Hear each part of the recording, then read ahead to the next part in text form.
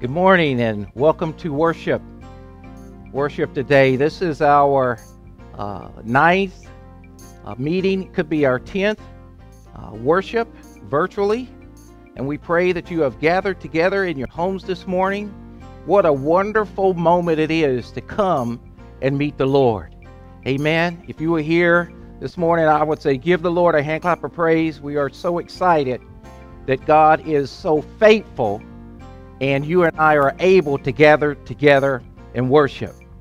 As many of you know, this weekend was virtual graduation for many of our high school seniors. And they have celebrated in the process of just trying to reconcile what it means to graduate from high school virtually. This morning, I just want to recognize some of them. Jessica Dixon, Newton County High School. Brianna Glenn, Newton High School. Jessica Hillert, Newton County High School. Jarrell Hells, Rockdale High School. Aaliyah Pinnell, Union Grove High School. Nadera Blades, Union Grove High School. Tyler Davis, Union Grove High School. Brooke Tyler, Rockdale Magnet. Maya Golston, Eastside High School. Victoria Fountain, one of the elite magnet schools. We praise God for Victoria Fountain. Leara Johnson, Heritage High School. So let's congratulate all of our seniors. Many of them had drive-by graduations. And you know, here at the Emmanuel Church, we are very particular in how we celebrate with our high school students and our college students. And just stay tuned over the next couple of weeks. We've got something very special planned for all of our graduates. So congratulations to all of you. Job well done.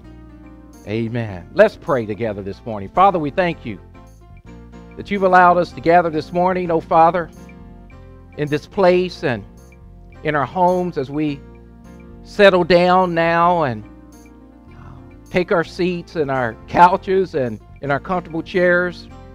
And Father, as you orient us now toward your word, as the old prophet would say, there is a word from the Lord. And so we pray, oh God, that you would speak to us now. By the power of your Holy Spirit, we pray. Amen. Amen. Turn your Bibles this morning to 1 Peter chapter 5. 1 Peter chapter 5.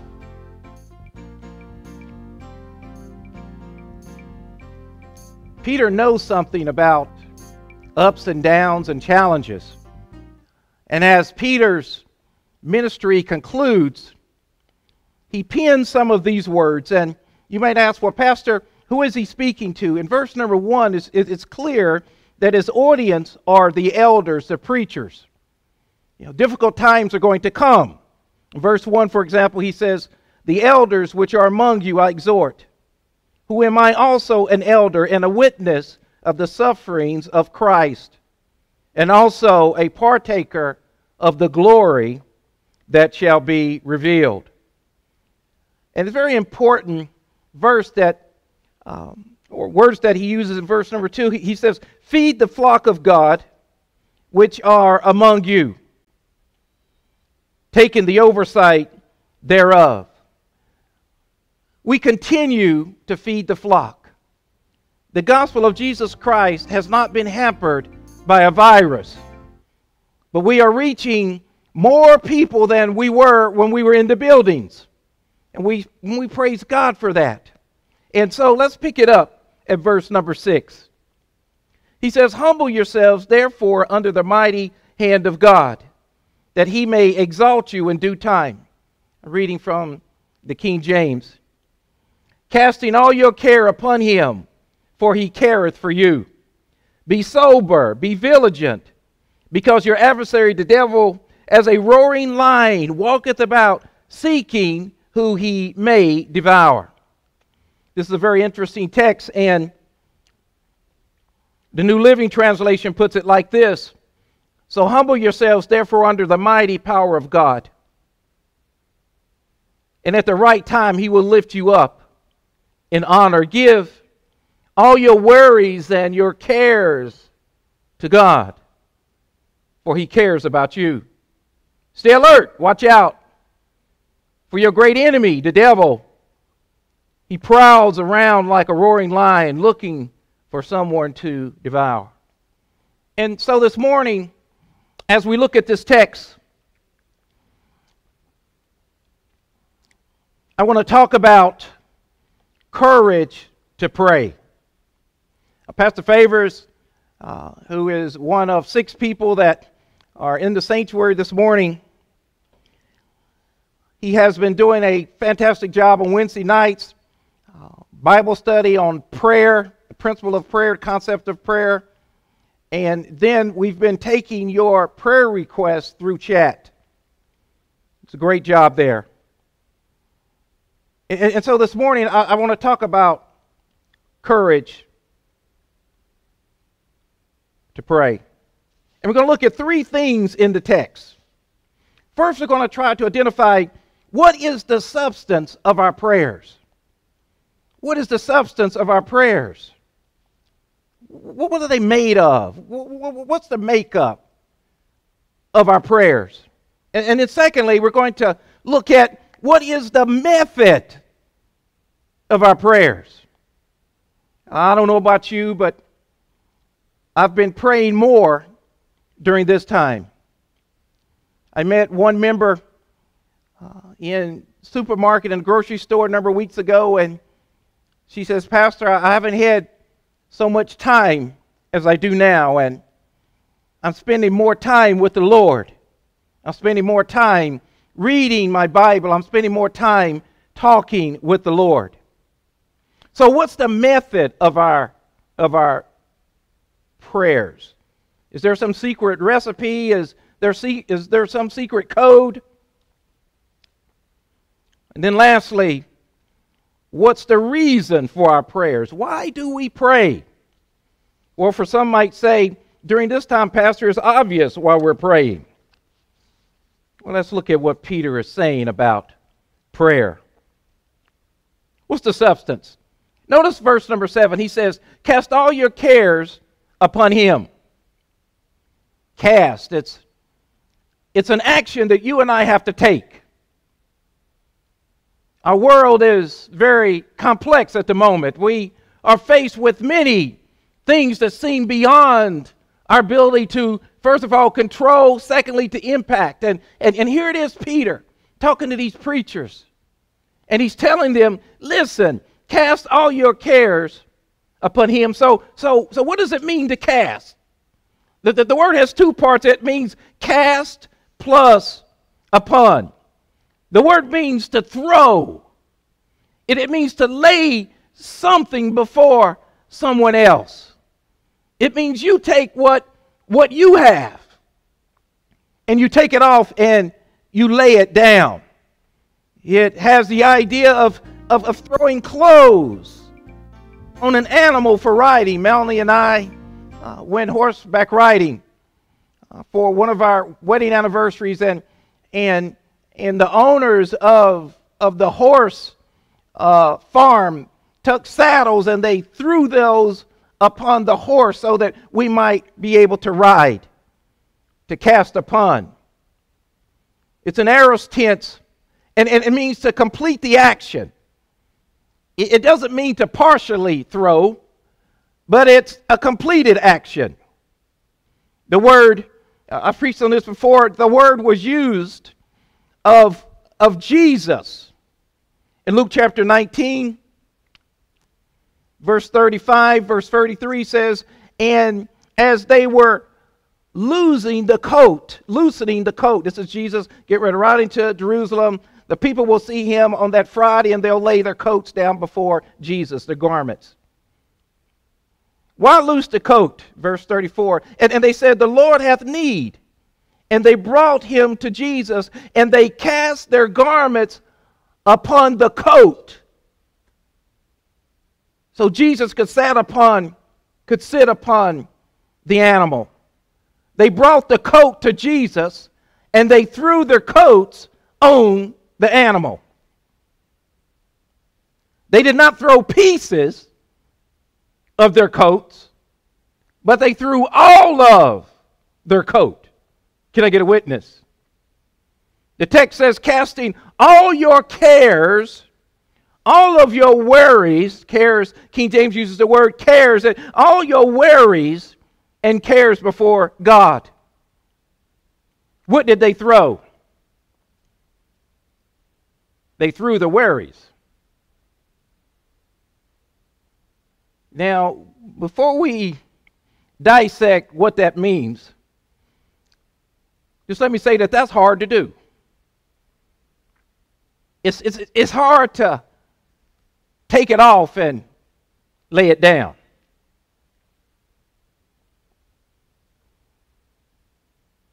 It's hard to take fear off and lay it down. It's hard to be among the 40 million America's unemployed and take the weight of that and lay it down. It's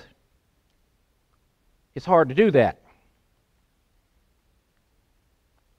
It's hard to lay down the stress of being in the house with the spouse and the kids and everything that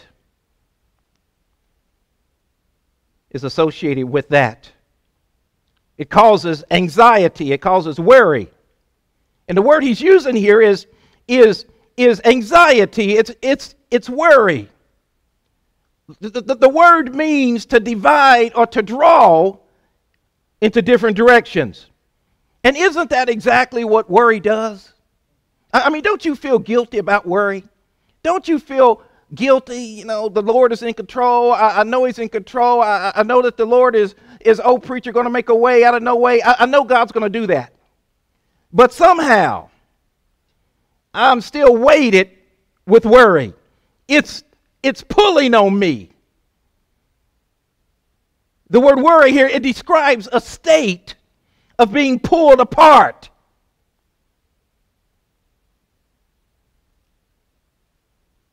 He's talking about circumstances that are difficult. And we find ourselves being pulled apart by those circumstances. They can easily dominate our mind. They can easily dominate who we are in Jesus Christ. These are life issues that you and I have to deal with. Now, why is this so important? It's important because fear can have a significant effect upon our walk with Jesus Christ. Fear can immobilize us. It can freeze us. And then we'll look at just a moment at the end of the sermon what that lion does and his characteristics. But for right now, let's just focus on fear and anxiety, what it is. It brings us under bondage. And we don't like that. We feel guilty about that. Isaiah chapter 51. I'm going to read this in one of the alternative translations. He says, yes, I am the one who comforts you. So why are you afraid of mere humans who wither like the grass and disappear? Verse 13. Yet you have forgotten the Lord, your Creator, the one who stretched out the sky like a canopy. Don't you love that? And laid the foundation of the earth. Will you remain in constant dread of human oppressors? Will you continue to fear the anger of your enemies? When we fear, what should we do? Because we all track down that path. I love what David said about fear, the cure for it. In Psalm 27, David said, the Lord is my light and my salvation. Whom shall I fear? The Lord is the defense of my life. whom shall I dread? When evildoers came upon me to devour my flesh, my adversaries and my enemies, they stumbled and they fell. Though a host encamp against me, all around me, my heart will not fear. Though war rise against me, in spite of this, I shall be confident. Because fear and uncertainty can choke us. We should cast them upon the Lord.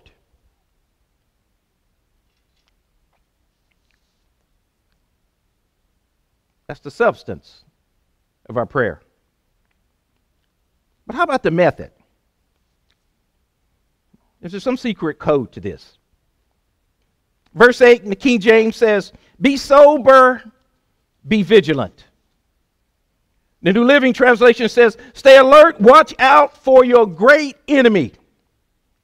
The word here, be sober. The word here is used figuratively. It means to be free from every mental and spiritual intoxication. The idea is to be calm and to be collected, to have self-control and to be well-balanced, to be clear-headed. We had our town hall last Tuesday and trying to message to the congregation when we will reopen campus activities. We're evaluating that every week, and we don't have a fixed date. You know, we were told on Friday at about 5 o'clock that churches were open, that worship was open. I've got some witnesses in homes and different places right now that are hearing these words, and we don't have to be told that the Lord is open for business. I wish I had somebody. He's open now. You ought to see the people coming to the food pantry, and Sister Tara and her team every week. I looked out, and the cars were wrapped around the building. The ministry is open. Small groups are open. Marriage class is open. Singles class is open. Small group on Sunday is open. The gospel of Jesus Christ is still being preached around the globe. But Satan and the circumstances want us to be controlled by them being the circumstance. They want us to be intoxicated by the circumstances. You know what it means to be intoxicated. Something else is taking over control. The word here is aorist tense. It's imperative. It means a command. We are told to be sober. That's a command. And the mood of the word means urgent action. Peter is saying, you must do this now. Keep your heads clear.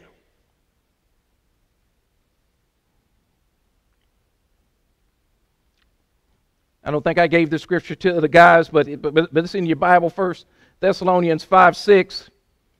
So then let us not sleep as others do, but let us be alert and sober, same word. But since we are of the day, let us be sober, having put on the breastplate of faith and love and a helmet as a helmet and the hope of salvation. This is what Timothy says about it. 2 Timothy 4:5. Same words used. But you be sober in all things. If you were sober on March the 10th, that was the day before. I'm looking at Joshua to help me with these dates, but if you were sober on March the 21st, the day before we went to virtual services, then you ought to be sober now.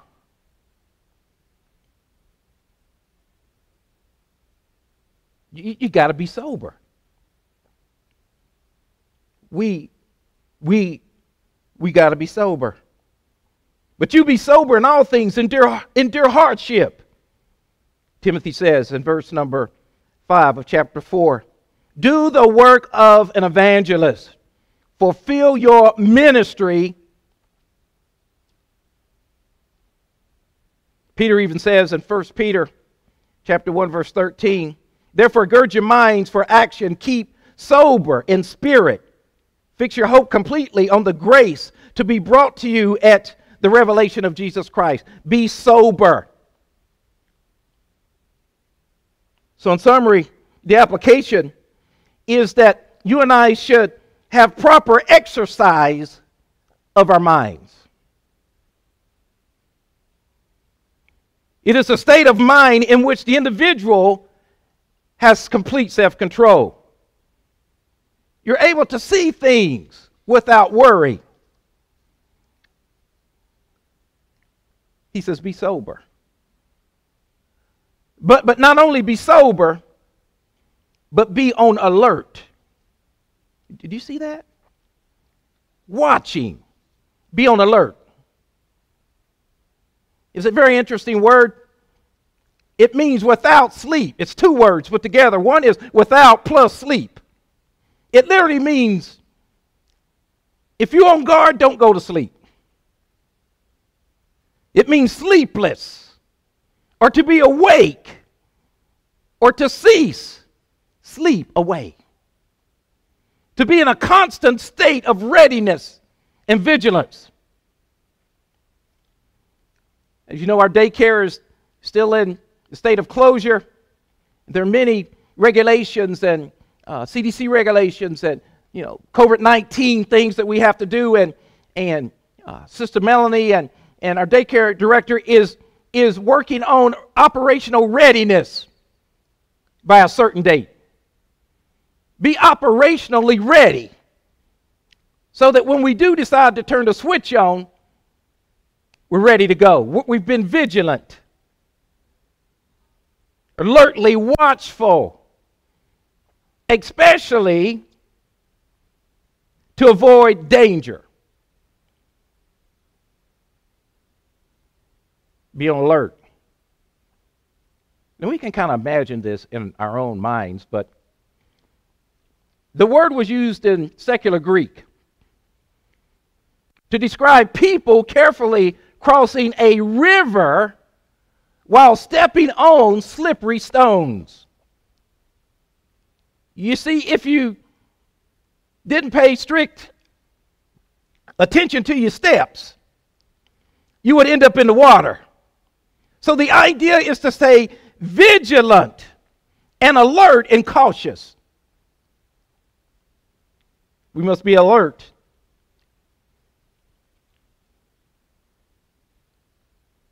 We must be sober.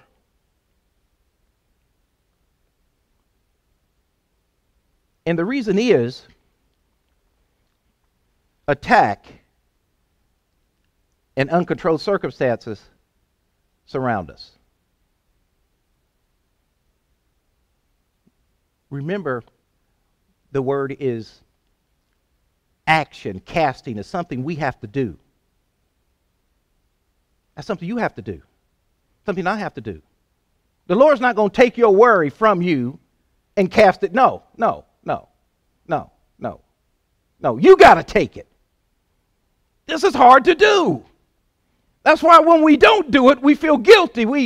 We'll talk about that in a moment. Satan attacks us because come on, you're in church every week. You should be beyond being afraid. You should be beyond that.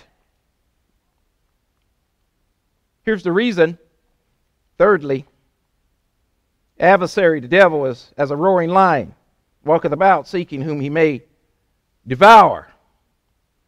The New Living Translation says, the devil, he prowls around like a roaring lion. I was thinking about this earlier, and Melanie and Ashley and Stephanie are home having worship on their 65-inch Sony TV. That's technology. They're in the keeping room. Well, sometimes I'll try to sneak up on Melanie. I'm in my room or the bedroom, and I try to sneak up. And she'll say, "Eric, is that you?" That's not the prowling that he's talking about here. Let's look at it. In John Revelation chapter 2, let's kind of define who this is.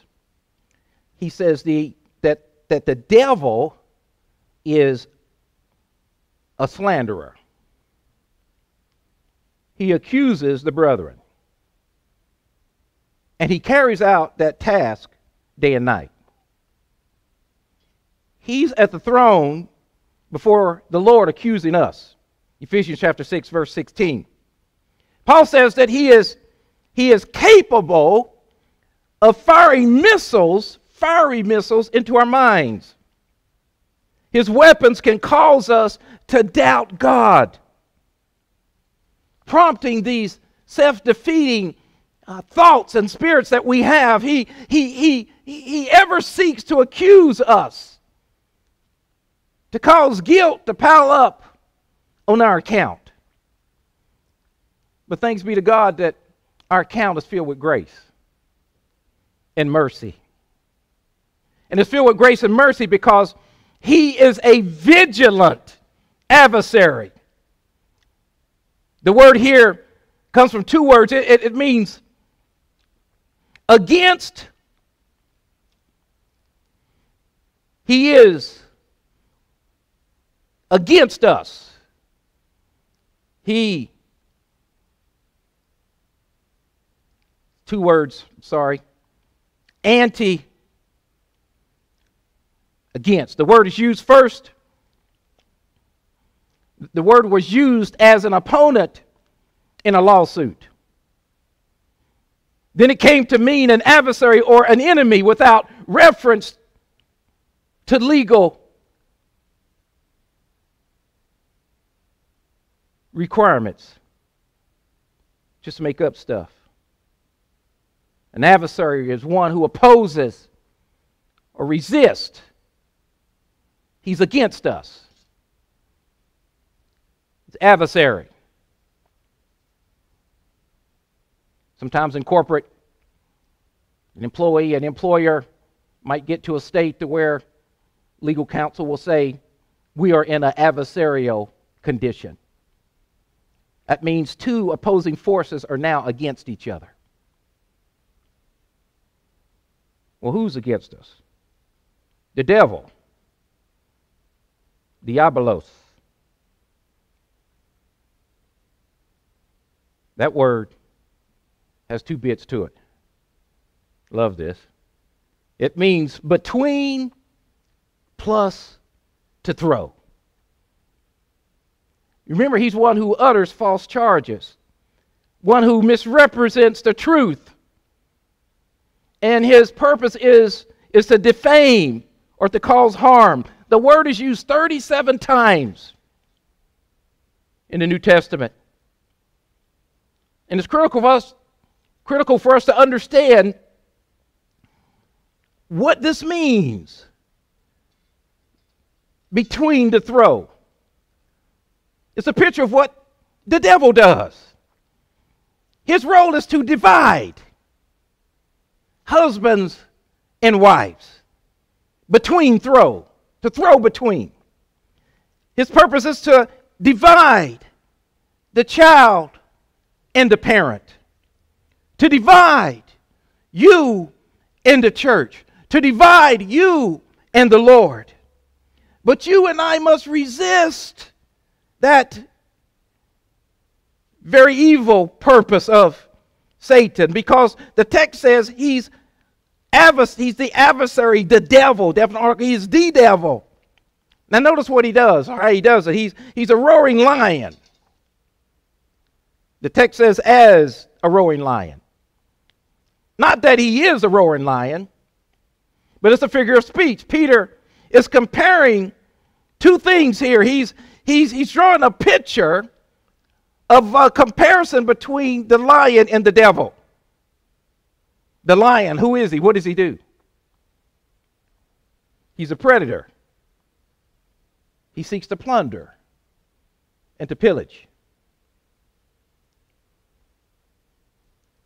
His goal is to cause injury. His goal is to tear apart.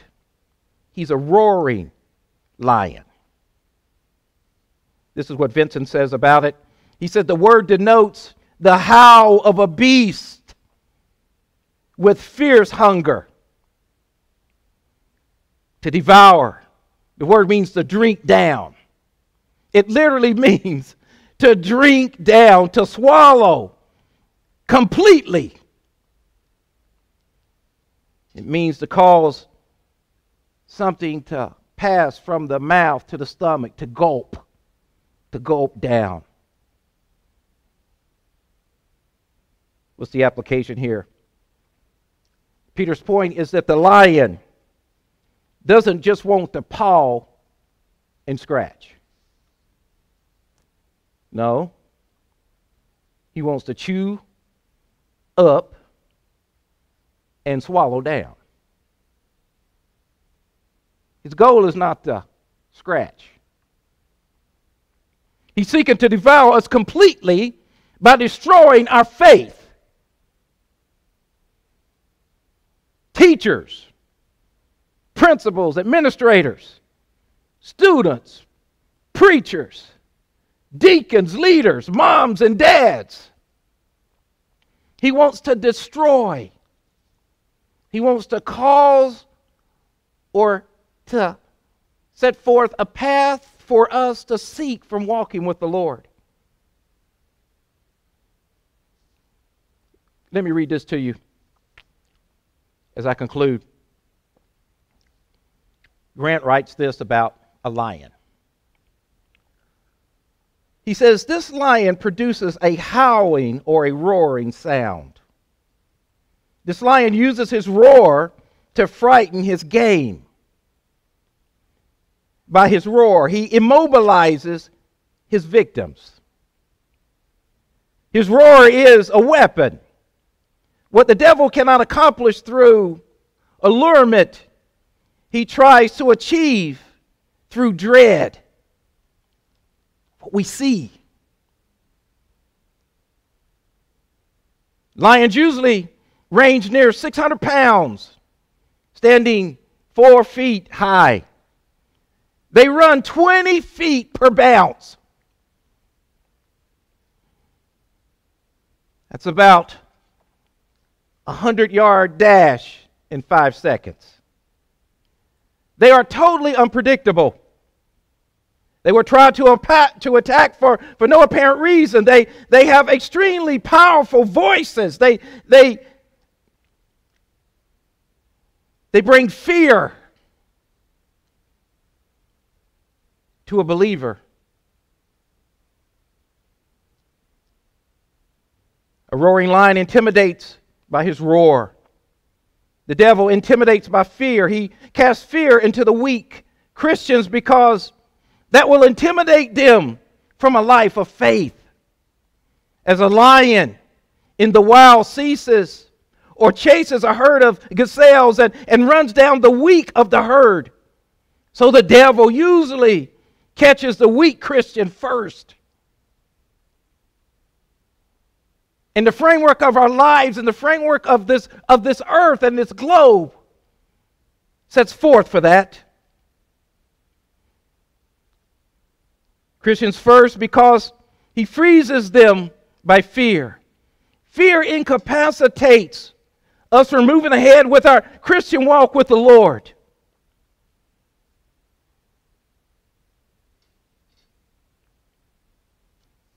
Peter says, cast your worries upon the Lord. Be sober. Be vigilant. Have clear head, clear mind.